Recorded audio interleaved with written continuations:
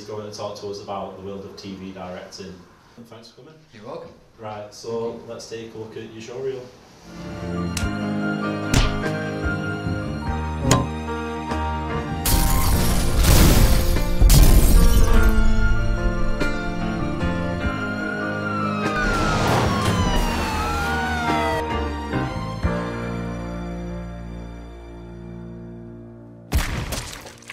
So you worked on a variety of projects like children's shows, music videos, short films. What first got you interested in film?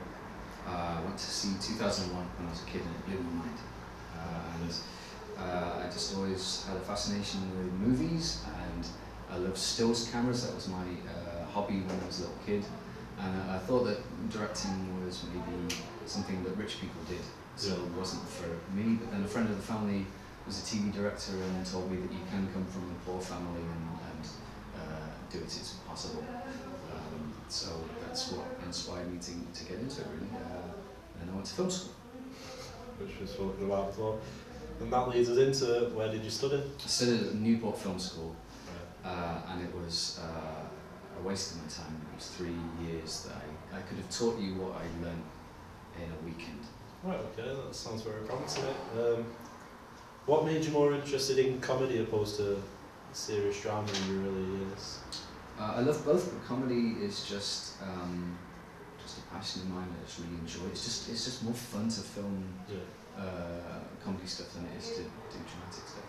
Right, okay. And practically as well, BBC Comedy's kind of moved a big chunk of its operations to Manchester. It's moved children's to Manchester, which is all comedy. We have sort of serious kid stuff, so it suits my style and it suits the fact that I want to stay living in Manchester. That's very good. Right, so let's have a look at one of your most recent horror films.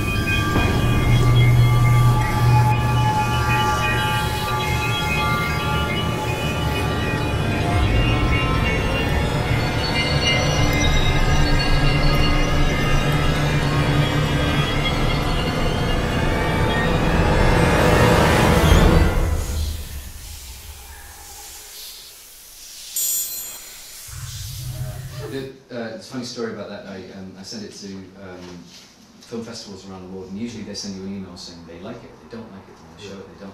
I got a call from Houston, and they said, "Hey Matt, we've seen your film, we love your film, but it's unacceptably pornographic." The film starts off with... Yeah, but it's not really... It's not really. It's a woman naked in the shower, but you just see her back. Exactly, it's tasteful. And I was kind of confused about this. Yeah, it's tasteful. And they said there's an unacceptable amount of butt crack. You can't show that. And I said, well, what about all the blood and the violence and knives against children's throats? Oh, that's fine. You can show that in American festivals, but you can't show an ass. So I said, if I cut that ass out, which is just like 6 frames, and just start a few frames later when it's just on her back rather than showing a slight curvature of this woman's bottom, would that be alright? That's fine. So I cut the bottom out and it won an award and they were happy. But Americans, very strange place. You can bomb Iraq all you want and everyone's fine on the news, but you show Janet Jackson's nipple at Super Bowl and the world goes crazy. What was the last project that you worked on? Last project was called the Hank Zipser, which is the childhood memories of Henry Winkler, who played the Fonz in Happy Days. When he got famous, he revealed that he had severe dyslexia as a kid, and he had a very bad childhood because his parents called him a dumb dog and his teachers treated him really badly. And he poured all of this bad childhood into a series of comedy books, which the BBC bought, and then we turned into what turned out to be a hit show. So it was just, we were doing the second series of that. And he stars in that and he plays the only teacher that's nice to himself as a child, so it's quite weird for him to... He's great. He's an extraordinarily famous man, and he's mega famous, because the Fonz is quoted by Tarantino. He's Coca-Cola kind of famous, iconic famous. we were in a restaurant together, and a man came up and stroked his face. That's the level of fame. Wow. Right, so let's have a look at the clip of that, shall we? Sure. Sorry I'm late.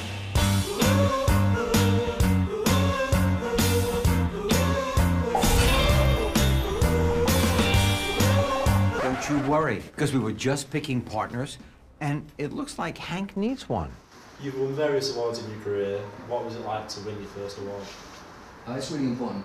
I mean, awards, as you know, they're just fluff. They don't really mean anything, and they're just helping your ego on the one hand.